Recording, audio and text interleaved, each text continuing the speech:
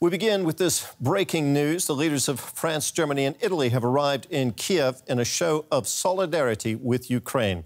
The high-profile visit by Italian Prime Minister Mario Draghi, French President Emmanuel Macron and German Chancellor Olaf Scholz comes after days of speculation about a joint visit to the Ukrainian capital and as Ukraine pleads for more heavy weapons from Western countries. Ukraine's forces are outmanned and outgunned in fighting for the key city of Severodonetsk. The fierce fighting is taking a heavy toll on civilians not only in Severodonetsk, but also in neighboring Lysychansk, too. In the distance, the sound of Russian shelling. For the people in Lysychansk, the twin city of Severodonetsk, the chance to escape is getting smaller and smaller. Ukrainian police officers drive from house to house to find those who want to leave. But for many here, it feels like they're giving up their town.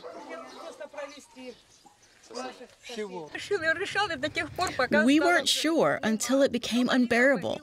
Then I got sick. She has an endless list of illnesses, and I'm also sick. If there was a hospital here, I would have stayed here until the very last moment. Only a few kilometers away in Severodonetsk, leaving has become nearly impossible. With all the main bridges destroyed, the city is now cut off.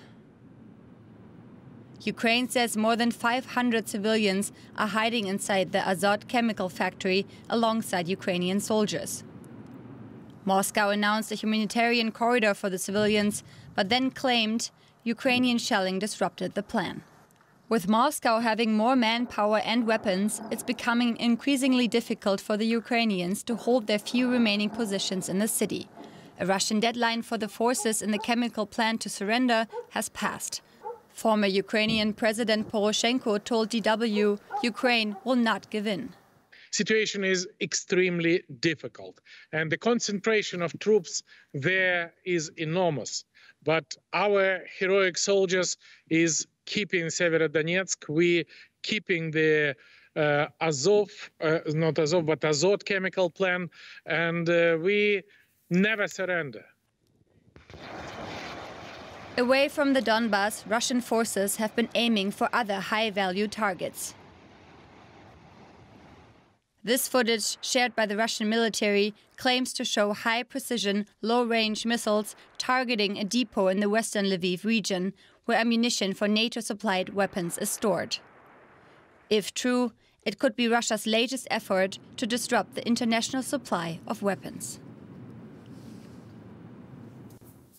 Let's get an update now from our correspondent, Roman Goncharenko. He joins us from Ukraine's capital, Kyiv.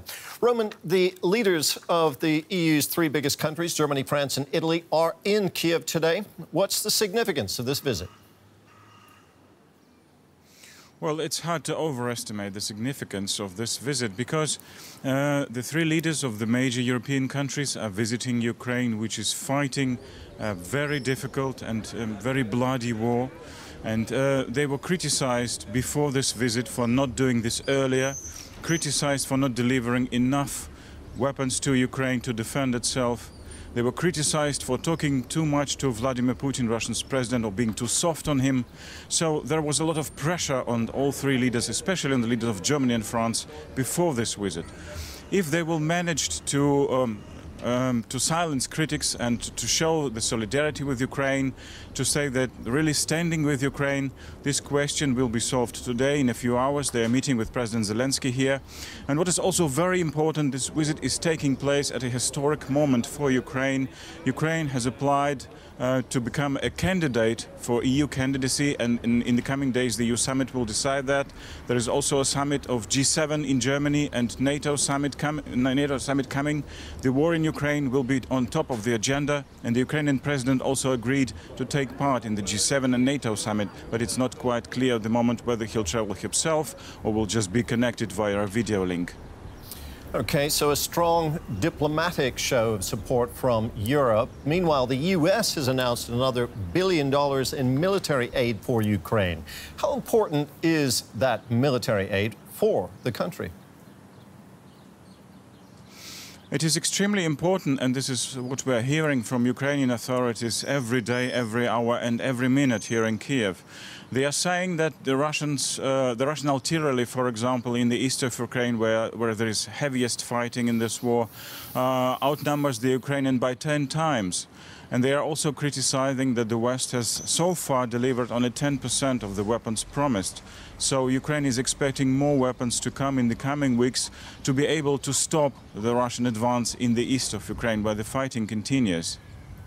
There are multiple flashpoints in this war. What can you tell us about the latest fighting, Roman?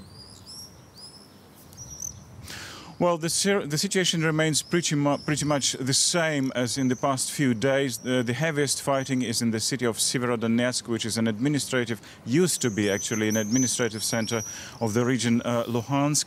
And Ukrainian forces are still holding the positions there, and the skeptics were expecting them to abandon the city a few weeks ago.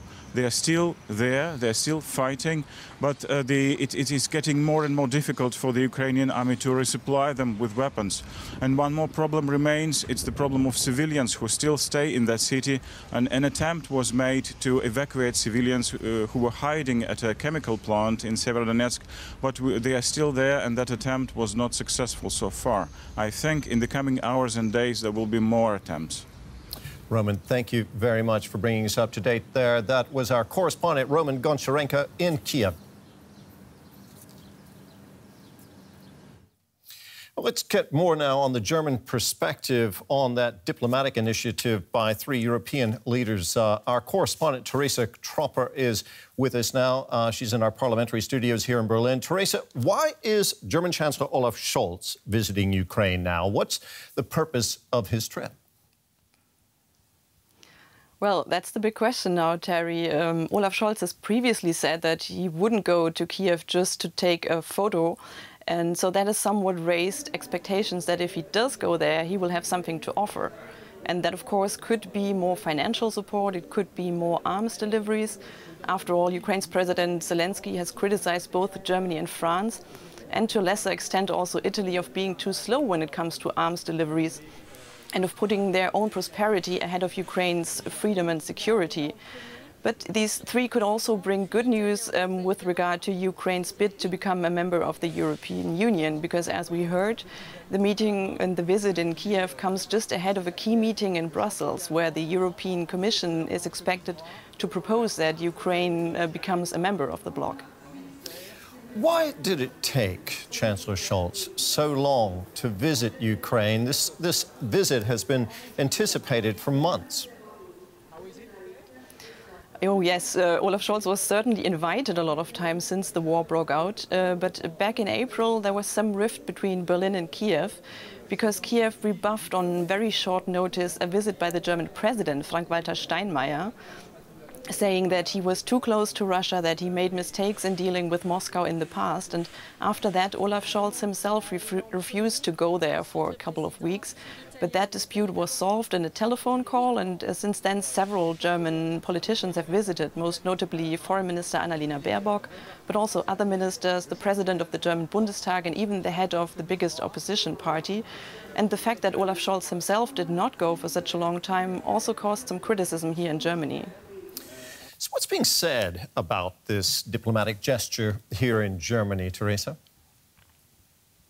Well, Germans are certainly watching this visit very closely, because many feel that Ukraine should get all the support it needs, but at the same time they're also worried about what the war in Ukraine means for their own lives. So I went out to the streets of Berlin to ask people how they feel about this visit now.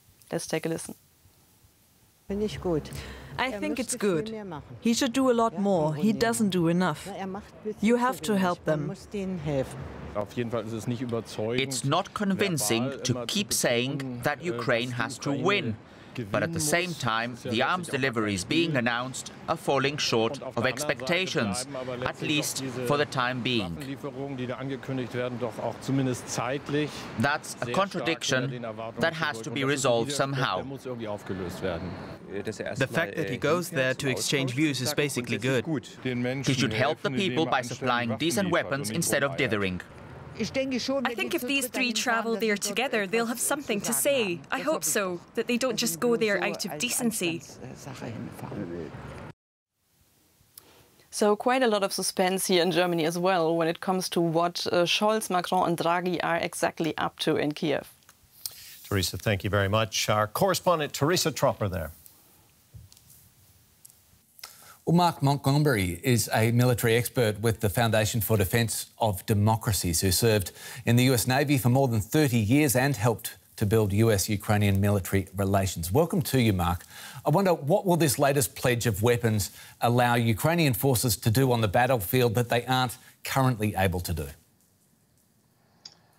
Well, first, thank you for having me. And, you know, that is the big question. And I would say it's really more about maintaining their ability to do what they can do right now, which is you have to have these replenishment packages flowing every few weeks if Ukrainians to succeed in preventing further Russian encroachment in the Donbas region.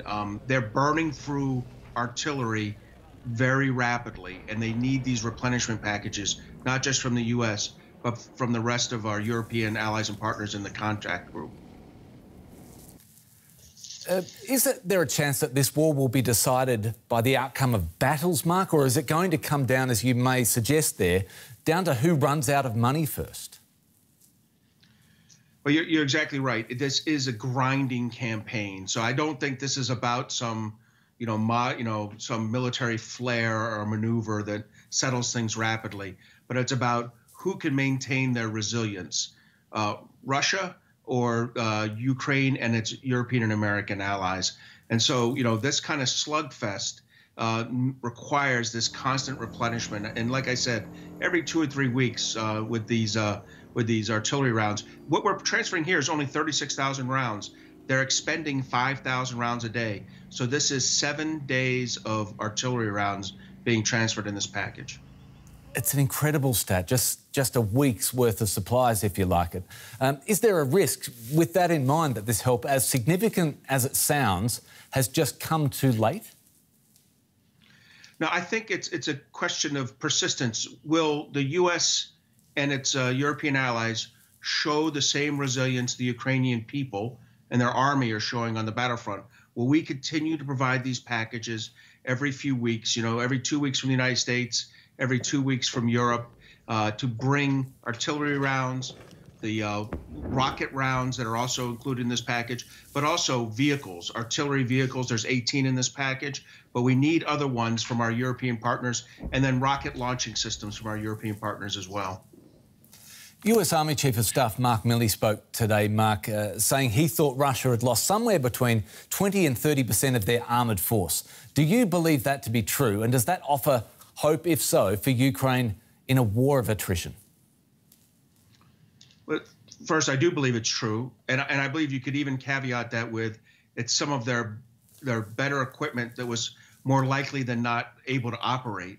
In other words, some of their 100% of equipment is equipment that just doesn't get out of the hangar or the or the garage, and so I really think they've lost a significant warfighting capacity in this 100+ days combat so far. And if they try to grind it out over the summer in eastern Ukraine, they're going to lose another 20 to 30%. Military expert Mark Montgomery, thanks so much for your time. Thank you.